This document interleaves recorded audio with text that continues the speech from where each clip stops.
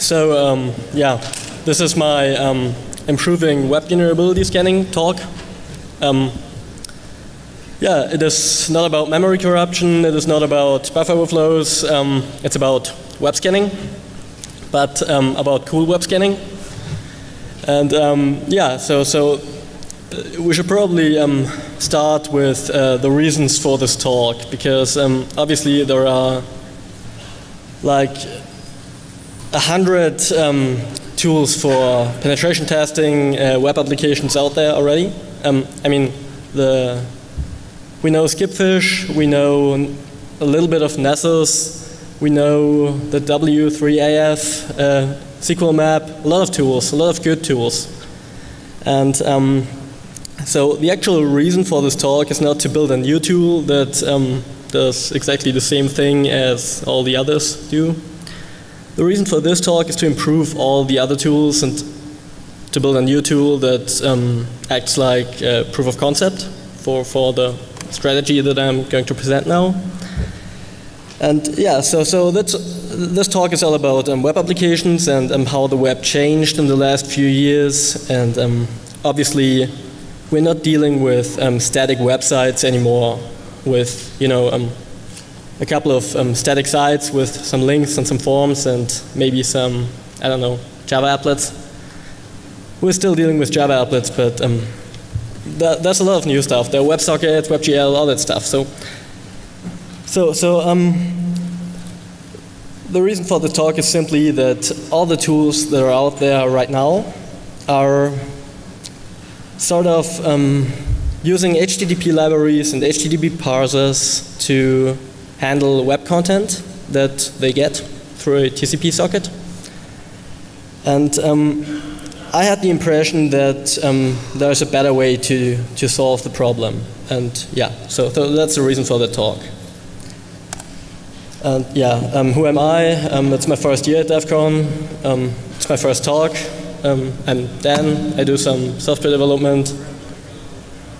I did some KVM stuff in the kernel space. And I'm trying to build a startup. Yeah, so that's me. That's why I'm interested in that stuff and why I want to improve that stuff. So the structure of the talk is primarily really simple.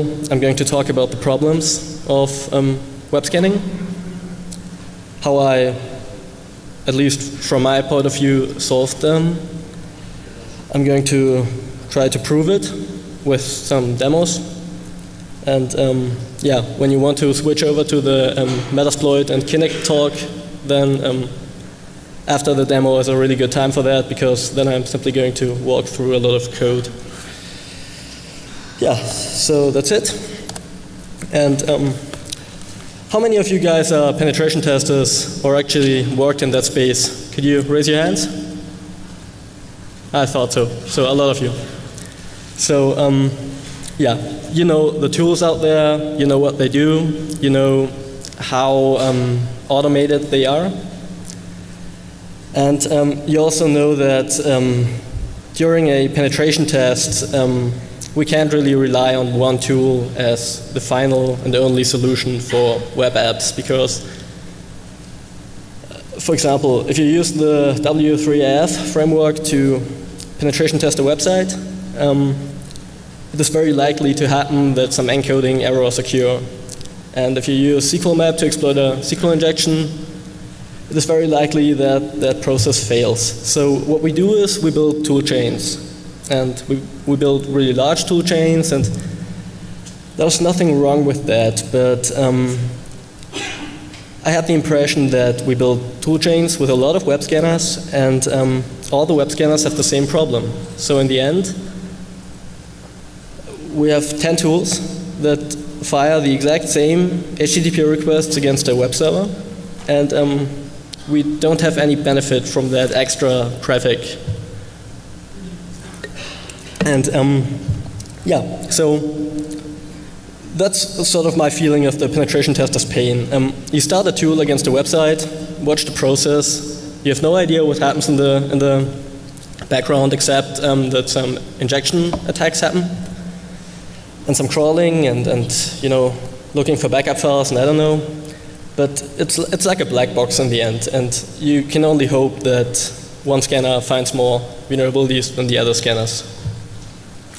So yeah, I think, yeah, I just try to handle that in a better way, a more reliable way, because in web scanning all comes down to reliability in the end.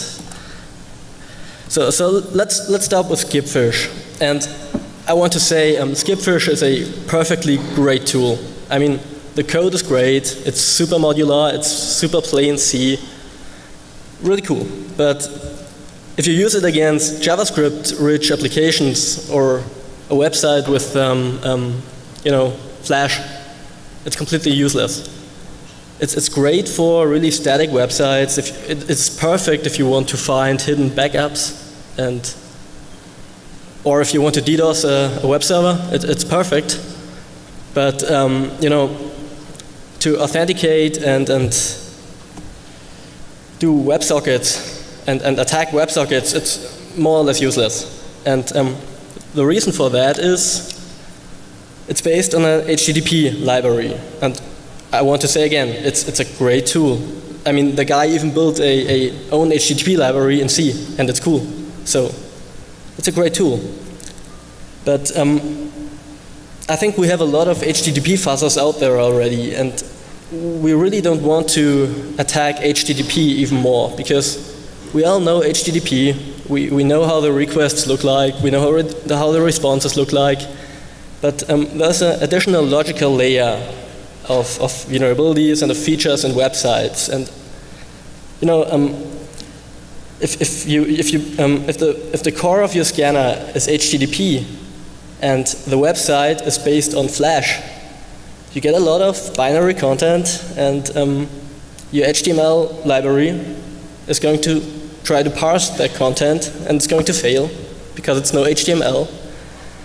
And so that's just not going to work. And a second example for that problem is the W3F. Perfectly modular, perfectly, it's Python code, it's really cool plugins, really cool stuff, but the core of the W3F is a HTTP library.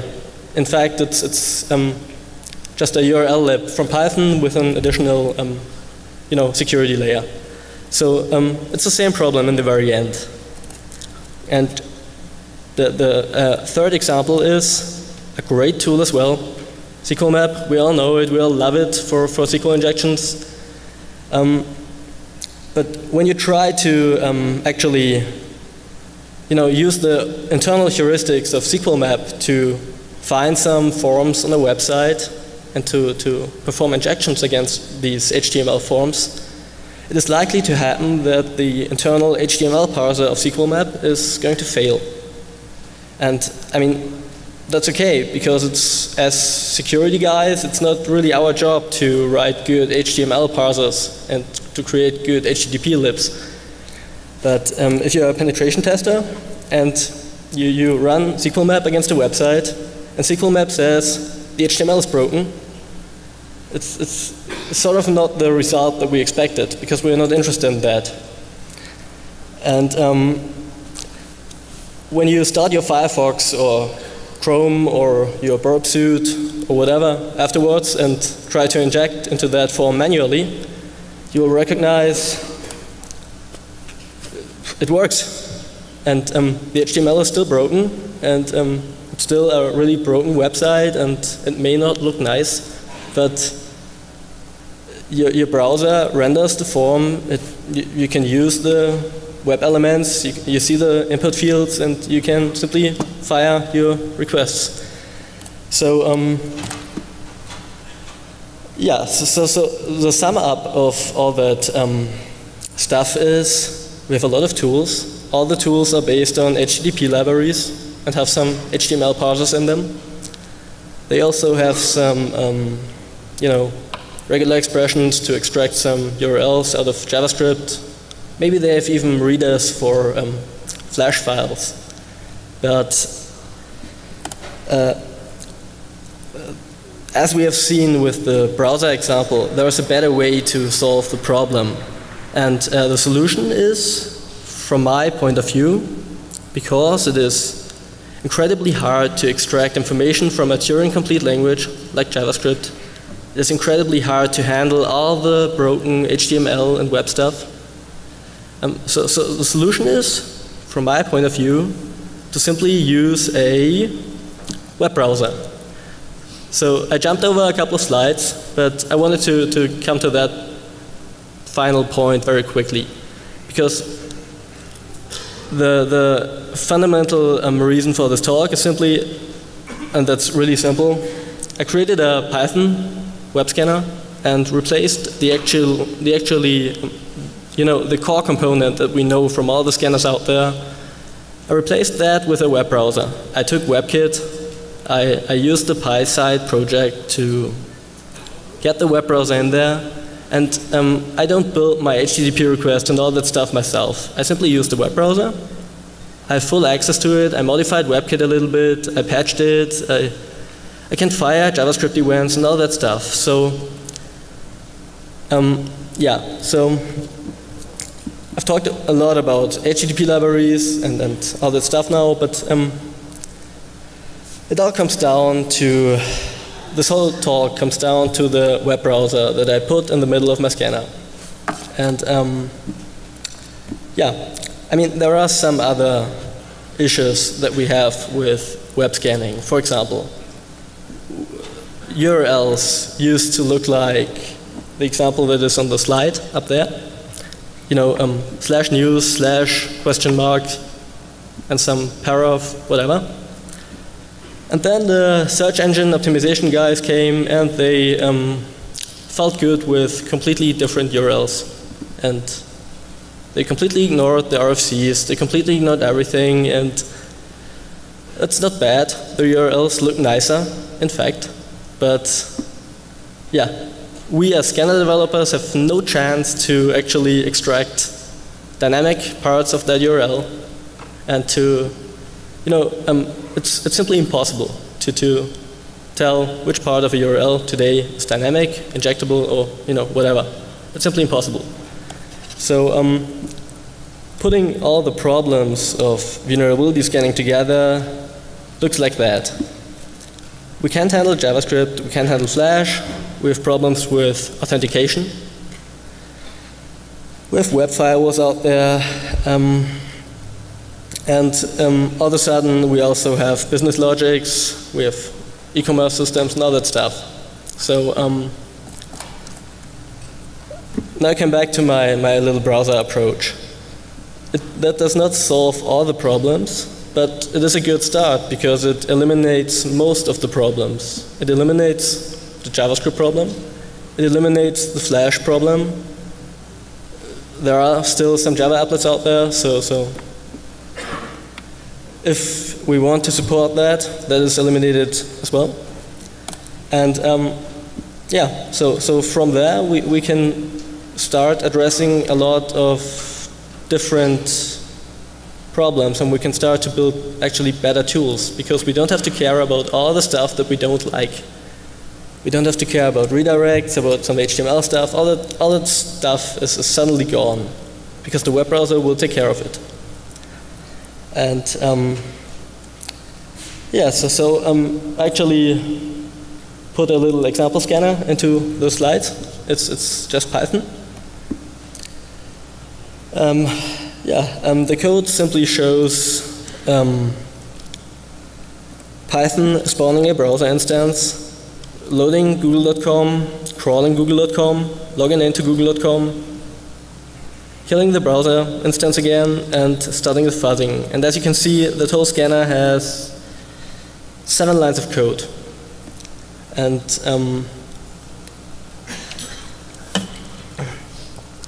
of course, the actual scanner that I'm going to release today is larger, but the concept and the design of the scanner is exactly shown with that code.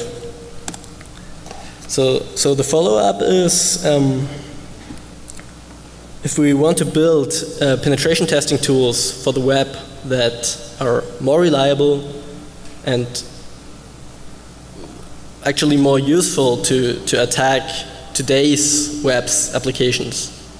You know, not the web that was online 10 years ago with where the most dynamic element was a you know, form and a post request. Then we actually need to start actually attacking web content and not HTTP. And so that's kind of what I wanted to achieve with the included web browser. And yeah, so as I said before, I did not want to build a new tool and a new solution for everything, but I also wanted to improve the existing solutions, because we have great tools for a lot of different purposes already. We have SQL Map, we have the W3F, we have Skipfish, we have all those tools. And the only process that fails in all those tools is discovery. So when this process in all those tools is actually replaced by a process that works, and that works better than the existing process, we can still use all those tools, and they are great, as I said. But we can also put a lot of pressure off the scanner developers, because now suddenly they have actually time to focus on security and not on, you know, HTML anymore. And that's kind of good. That's good. I think that's a good solution for the really annoying problems that come with the web today. So the second and probably more interesting part of that talk is not about simply putting a browser engine into a Python scripting, but it's about authentication. And the authentication process that I implemented is still relying on the browser engine and still relying on the rendering and JavaScript execution, but it's also a different problem. And the problem it solves is not HTTP, you know, HTTP basic that is supported by every HTTP library and all that stuff, but we have a lot of different authentication schemes on the web. And they all look like that, for example. You know, just some forms, an email address, a username, and what I try to do is to fingerprint these authentication schemes. And actually what I learned is there are 3 fingerprintable elements in today's web authentication. It's, as this slide shows, there are always 2 visible text fields. The first one is, you know, for some kind of username or an email address. The second one is for a password. And if you have a HTTP library-based scanner, the problem is that the scanner is actually blind. It sees a lot of HTML content, a lot of text, but it's hard to tell which of those text fields is actually used for the username and which one for the password and which one for, I don't know, the description of your WordPress comment. So when you have a browser engine that actually renders the CSS and, you know, the actual website, it's really easy to determine which fields are used for which purpose. And the 3 fingerprintable elements of access control on the web is the first one is there are 2 visible text fields. The second one is the web tries to protect you from the guy behind you who wants to see your password on your screen. And the fingerprintable element is the type of the input field. It's password. So that's an easy one. And so when the scanner actually found a web form with a password field, the only thing missing is to find the text field that is used for the username. And actually that's pretty simple, but as I said, it all comes down to reliability, and so I came up with a third fingerprint, actually geometry, because when you look at all those login forms on the web, you will recognize that the companies try to make the websites look nice. And to do that, the text fields are parallel. And that's more or less always the case. So even if the first and the second fingerprint fails, that one is still pretty reliable. So in the end, we have a login function. And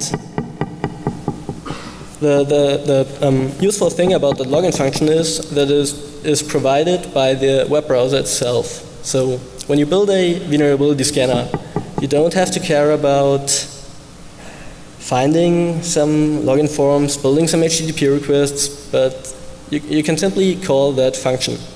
And I built a lot of functions for different purposes. For example, the search function of a website, the logout function of a website. You can check if you're still logged in and all that stuff. So with that, it is really easy to penetration test internal parts of websites and open source apps. And that's not given because it has been a problem for a long time. And I think a lot of zero-day exploits for a lot of web applications are there and are still being released every day because it was difficult to scan them in an automated way. And that's really easy now. And yeah, so that's actually the first demo that I want to show, that whole login process, because it is kind of useful. And to actually prove that the scanner is able to log in and that it has a browser engine included, the scanner will make a screenshot as soon as it is logged in. And yeah, so that's what I'm going to show.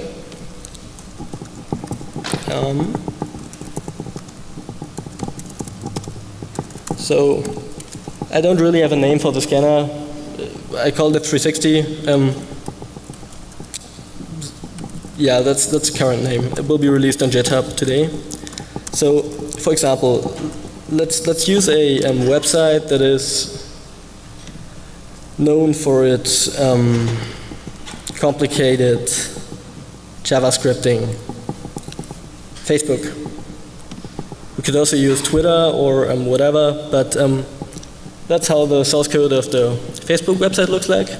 As you can see, there's really a lot of nasty stuff in there, and you really need to be able to execute JavaScript to handle that website in an automated way. So I'll show the login process.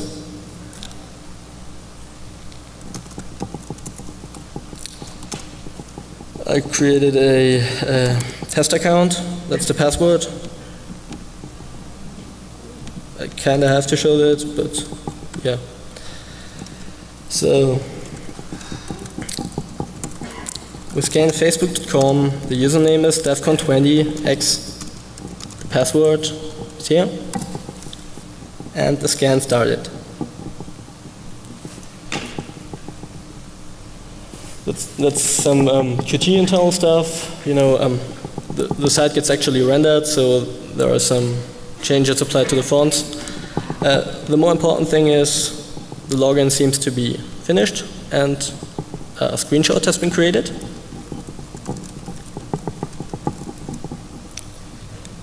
And as soon as I started my Nginx here, you can actually see it. Yep, looks like that. The login failed. That's interesting, but not important for the demo. Yep. There were two password fields on that form. On which form? Facebook form. One for login, the other one for sign up. How do you know which one is the one for login? Because we have 3 fingerprints for login. Do you know any web login on the web that requires you to enter 2 passwords?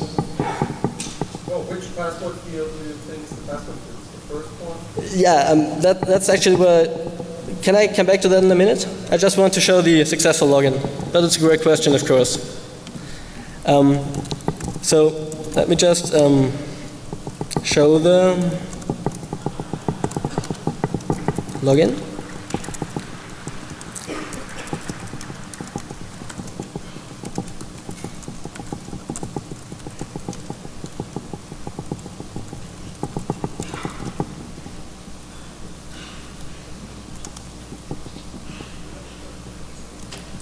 I think I just forgot the Gmail part of the mail address.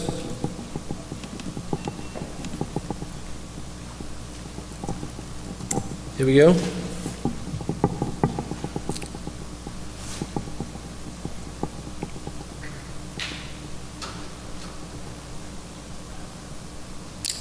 Logging in.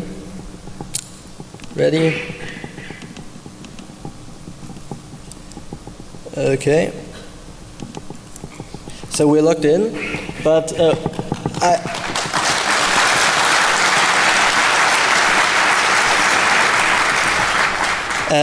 actual reason why I said it was not important that the login failed was because the scanner tried to log in by and I'll prove that with the source code now. That's the source code of that example script. I simply get the browser object. Sorry for the noise. I simply get the browser object, I simply get the username and password from the command line, and simply call that function. And I'll walk you through the different functions afterwards if you want to, but there is no, I did not prepare the scanner to log into Facebook, and I'm going to prove that afterwards. But to come back to your question was there are two different forms on that website. And thanks. Yeah, the cool thing about web forms is form is a specific HTML tag. So you have a HTML form in a HTML document looks like that. Starts with the form tag and ends with the form tag. And in one form tag are specific input elements. And if you want to submit a login form, you can, usually you only submit the input fields in one, form tag. And in a login form, there are specific data required. One, the username, one, the password. And in a registration form, which is another function of the scanner, by the way, .register to sign up, there are different elements required. And I showed those three different fingerprints a couple of minutes ago. These ones.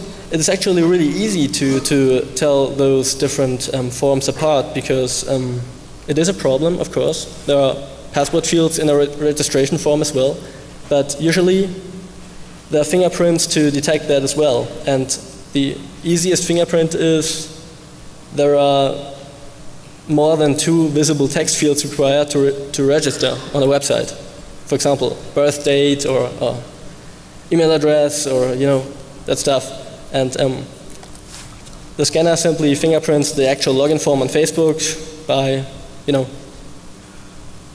just 2 input fields, 1 password, 1 username.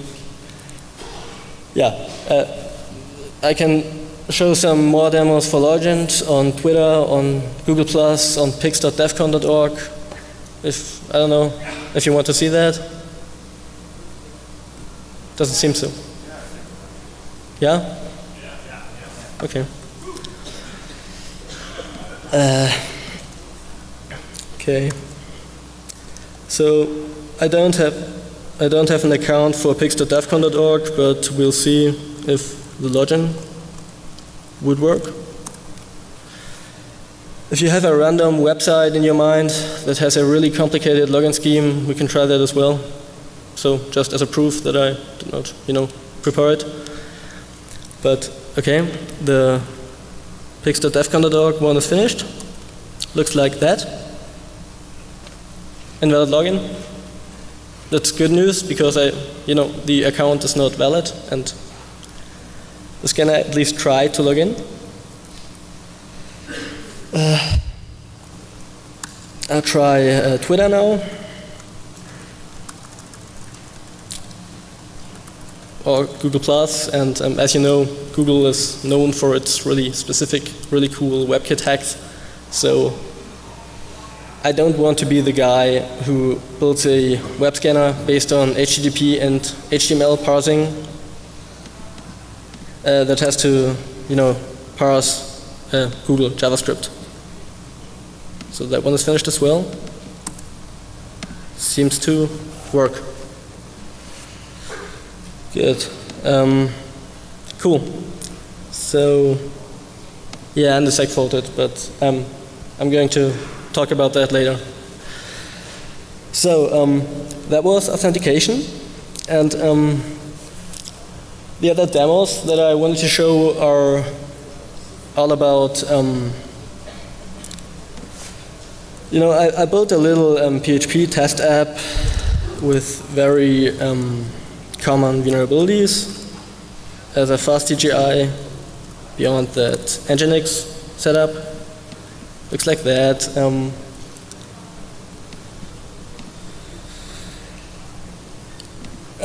There's some JavaScript in that. For example, this link here redirects through two different kind of redirections. One is HTTP header based. The other one comes with a delay of 1 second and is fired by JavaScript. And regular crawlers used to break with some sort of redirection of that kind because they're simply not supposed to handle it just by parsing HTML and that stuff. So let me show that one as well really quickly. For example, there is a there's a SQLi/cross-scripting/whatever here, but that's not the important part. We have tools to exploit XSS with a delay of a couple of days. We have tools to exploit SQL injections, local file inclusions, and whatever. The important thing about this talk is the detection of the fuzzable elements of the website. And this fuzzable element, the foo.php, is not easy to find for a crawler. It's not that difficult, but it's not that easy as well. And this is the source code. The link is simply blah.html, and as I said, it simply redirects to foo.php with some weird JavaScript/header stuff. And I'm not going to tell the scanner about the foo.php, but just about localhost. And we'll see if it is able to find the vulnerable file. What about when there are more fields, like user and password, you have like a capture field afterwards, right? And usually that's in parallel with the same two, after that. So now you're looking at 3 fields, possibly even more of. Yeah, the problem with that stuff is the capture. It's not to detect the login field because the heuristic still succeeds. There's a username and a password. The difficulty is the capture, and we have some capture solving approaches. I think one guy hacked the Google capture, the Google audio capture a couple of weeks ago, which was pretty cool. But the problem about that is not about detecting the login form, but about breaking the capture. And I have an approach for that as well. I'm going to talk about that a little bit later. But yeah, great question as well. By the way, the Google capture can be simply bypassed by ignoring it. I'm going to demonstrate that in a couple of seconds.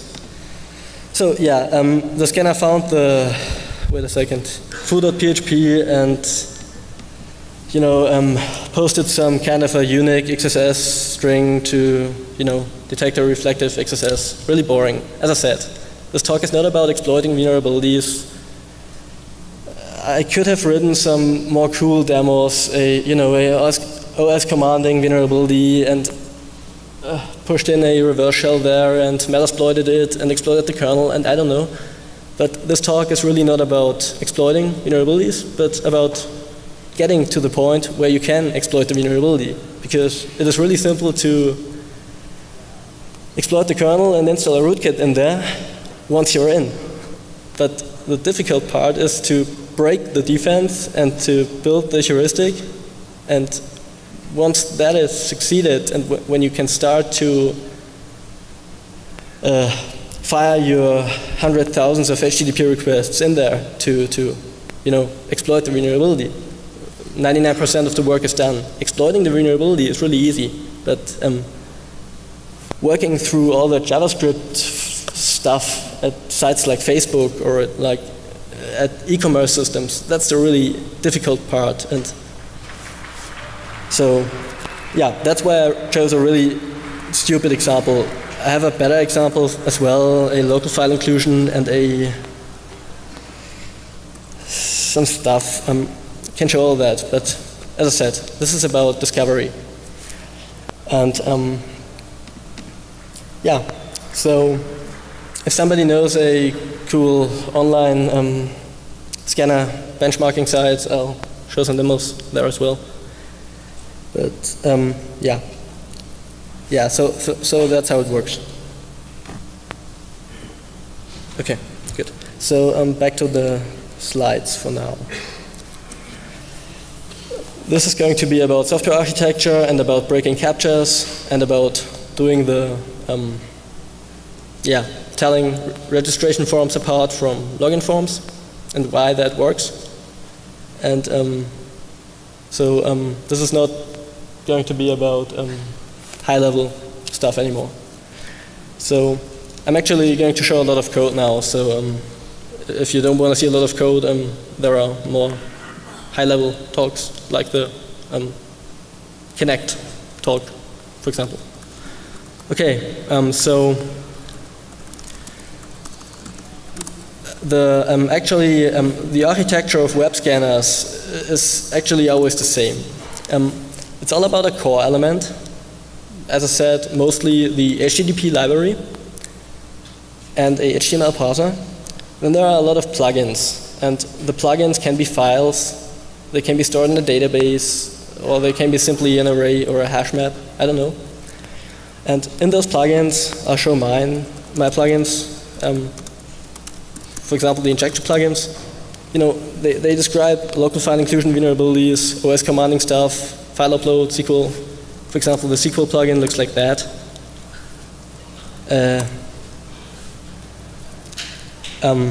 There are some payloads and some ways to modify those payloads and different techniques to verify a vulnerability. And this plugin, as you can see, is really, really simple. There are simply a lot of arrays in it. That's it. And probably cool to mention about the SQL plugin are the different payloads, because they are not that usual. For example, we all know the single quote payload. If we start penetration testing a website, we throw some single quotes in there and look what happens. That's how it starts. But there are a lot more things you can do to actually fingerprint the architecture behind the website. For example, if the website wants you to enter an integer, you can throw a 0 in there. And if it acts normal, you can throw a -0 in there. And so you can throw negative integers in there, really large integers. You can throw 10 megabytes of strings in there, and look what happens. And this is exactly what this SQL plugin does. Not for just fuzzing and generating error messages, but to fingerprint the SQL server behind the website. Because I recognized that the SQL servers break in different ways. For example, if you throw a hex 255 \xff in there, MySQL mostly says something like yeah, that's not encodable by Unicode something foo, and this SQL statement fails. So if you throw a \xff in a website and the website responds with nothing, you can be pretty sure that that's a MySQL server. And yeah, so I wrote the documentation for all the payloads and the reasons for them and how to fingerprint them, but you know, it's really nice to see that there's a lot of fingerprinting work that can be done with different payloads. However, I was talking about the architecture of the scanner, and as I said, there's a core. There are different plugins for injections, for different types of applications, WordPress, Drupal, I don't know.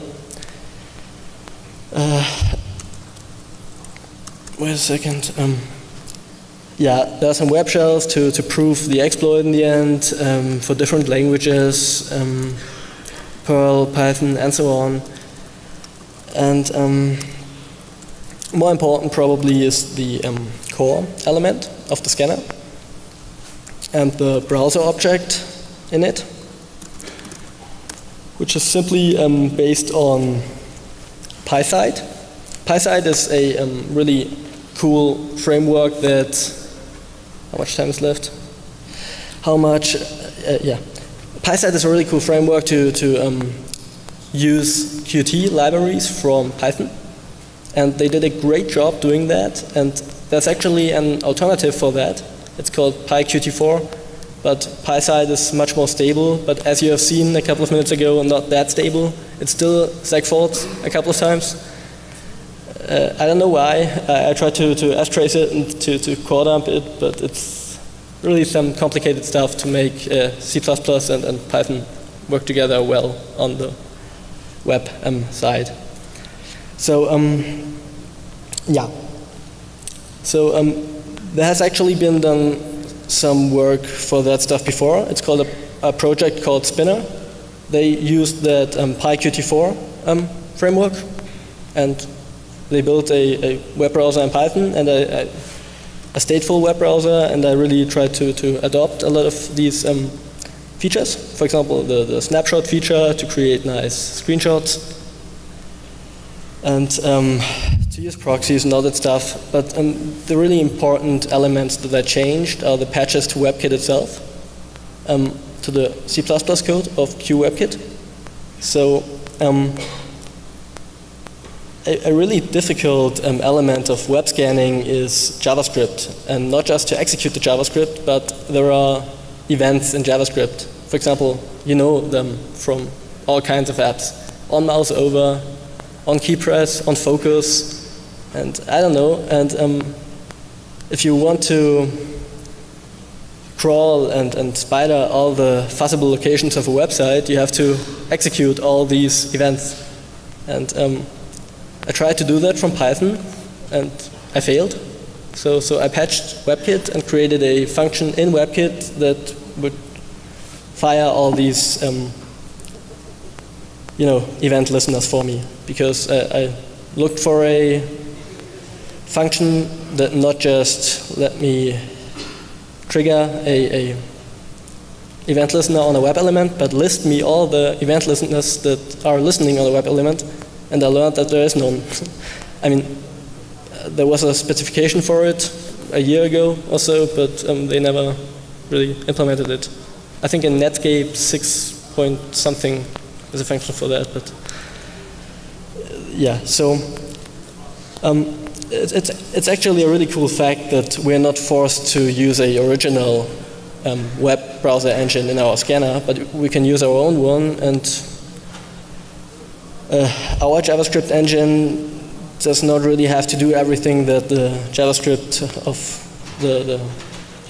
the site that we are scanning wants us to do. It can also pull some callbacks in our scanner code. So it's really cool to have that kind of access. And another nice technical thing to mention is the fuzzable object. This is something that the W3F author, the idea is from the W3F, obviously, and I think it's a really cool idea. So what those guys did is they don't treat URLs and forms in specific ways, but they create objects, and they fuzz those objects, and that's really more stable than just replacing different parts of strings. And it's really nice to handle that. It's really nice to save fuzzable objects, because when your scanner found a vulnerability, you can simply save that fuzzable object and the state of the fuzzable object, and you have an exploit ready to use, ready to release. Because when you found a zero-day exploit in WordPress for OS commanding with that scanner, or a scanner based on that structure, you can simply dump that fuzzable object and release it on somewhere, and it's going to be really easy for you to, yeah. Okay, fine. So I think there are some more slides left. This one is about further research and other improvements to the actual concept of not just building a TCP socket, throwing a HTTP request in there, getting a response and parsing the HTML, which obviously doesn't work in today's web anymore. But taking a browser engine and modifying it and actually starting to scan the web, not just fuzzing HTTP. Because in the meantime, after the last 10 years, we know HTTP well enough. And we don't need to do all that stuff just to fuzz HTTP. So, yeah. So the further research that I will do and that makes sense is to improve the binding between browser engines like Gecko, WebKit, or I'm not sure if it makes sense to use the Internet Explorer, but if someone wants to use it, that makes sense as well, maybe. Not. So the other thing is WebKit, of course. Maybe it makes sense to replace WebKit and that approach by Gecko, because actually Gecko of Firefox, Gecko is the run engine of Firefox, for those who are not that familiar with the web browser architecture stuff. And Firefox and Gecko are, in the end, the more high quality projects, because for those of you who are into exploits and browser exploits and browser vulnerabilities, you know that there is a remarkable amount of WebKit exploits released in short periods of times. And I'm not sure when the last Gecko exploit was actually released, or when the last Gecko vulnerability was reported, but there are not a lot of them out there, at least not public ones, so it's actually a good sign. Yeah, another idea is, are you guys familiar with the wolframalpha.com engine? Some of you? It's just a mathematical approach to analyze, to calculate the web, and I thought it may be a good approach to analyze and calculate error messages in the web. Because, for example, as we have seen, when a login fails, or when the scanner's heuristics failed, and that may happen, I don't doubt that, and the website answers with something like, hey, you need to enter the verification password for your registration. And the scanner actually wanted to trigger a web login. The scanner can parse that error message, extract the important words, and learn from the error message. So the next time you call the login function, the scanner will know not that it should not use that form, but the other form, because the error message said that it was a register sign-up form. Yeah, so the last and probably most weird thing that has to be fixed is the requirement to have a X server / a virtual frame buffer. I used XVFP.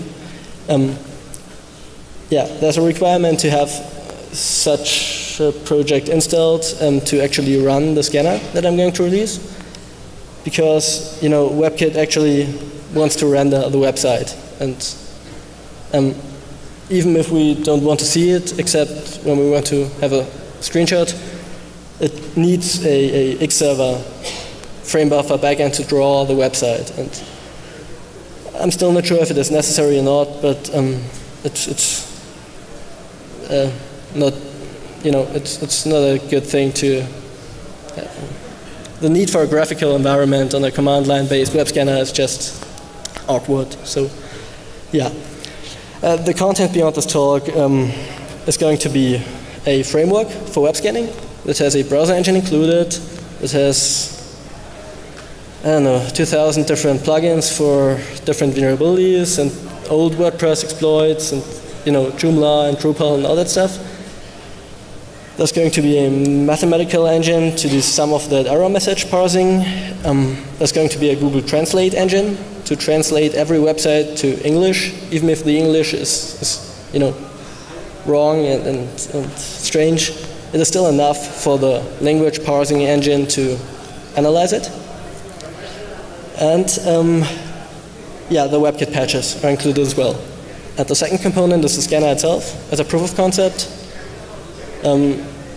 It's not as sophisticated as other scanners, but it's enough for a proof of concept, and I actually started to write a nasal script to include that into Nessus, so that Nessus will be able to do some effective crawling in the future, more effective, because right now, as I said, it's just HTML. And so